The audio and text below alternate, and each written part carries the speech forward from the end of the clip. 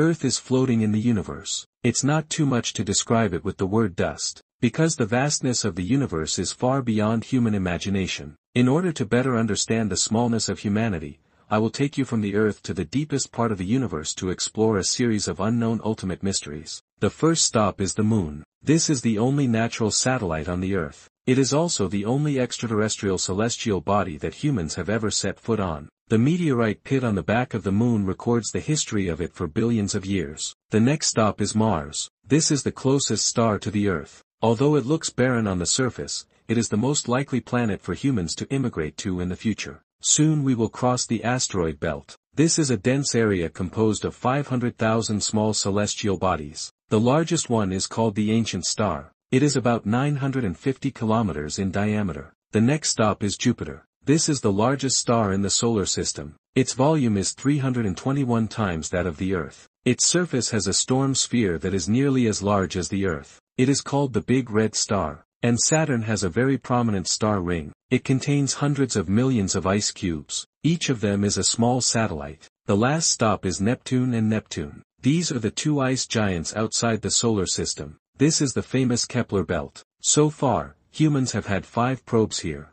Scientists speculate that our solar system is encircled by a huge spherical cloud. It is called the Oort cloud. Its diameter is about 2 light years. This is also the true edge of the solar system. After leaving the solar system, you will find more and more highlights like fireflies. Each of them is a star like the Sun. All these stars are combined to form the Milky Way. The Milky Way is an ordinary spiral star. It is like an island full of silver light. Its center extends outwards along a few large cliffs. The Earth is located above the crater. Its core is about 260,000 light-years away. When you leave the Milky Way, you can see a small cluster of about 50 stars. This is the star cluster. It covers about 10 million light-years. It is like the Milky Way in the universe. When you go up, it is a supernova cluster. Its diameter is more than 1 light-years. It contains more than 100 star clusters. The larger Laniakea supernova cluster has a diameter of 2 light-years. It has at least 100,000 stars. If you continue to go up,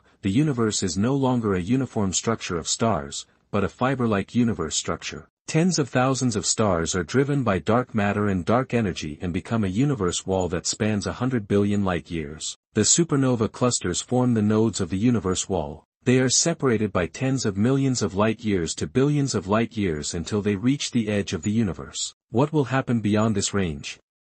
No one knows yet, but now that we are here, we must have a question worth thinking about.